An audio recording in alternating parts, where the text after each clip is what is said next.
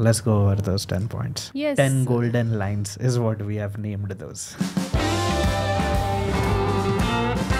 Direction or trajectory is more important than how fast you can go. When I started off my pilot training career back in 2006 after my 12th, completed my CPL in 2008. So after that, I applied in Jet Airways. The global recession hit at the same time, and there were absolutely no jobs in aviation market back then. But I wanted to continue in this profession itself. I started teaching in the flight school, became a ground instructor there. Their students loved the way I trained them, and they were like, if you could train us for all the subjects. Then I started with CNTAA. So I wanted to stay in this profession itself, and I wanted to pursue this goal itself, even though the scenario was not so great. And thereafter, 2011, Kingfisher shut down. All those pilots came to one of the biggest airline in India. Thereafter also,